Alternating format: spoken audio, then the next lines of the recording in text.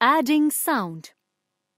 We can program the Sprite to say words or play sounds by using the blocks in Sound Block category.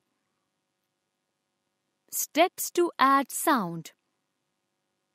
Click on the Sound Block category in the script pane. Click, hold, and drag the Play Drum block from the block palette to the script area. Change the drum type, example, 7 tambourine. Change the number of beats, example, 6. Click on the block. The Sprite will play the sound. Saving a Scratch project. Click on the File menu. Click on the Save option. The Save Project dialog box appears as shown above.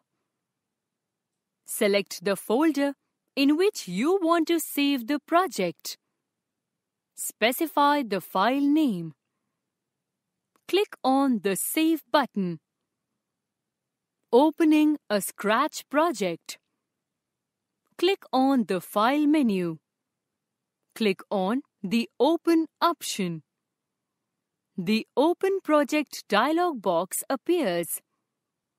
Select the folder in which the project is saved.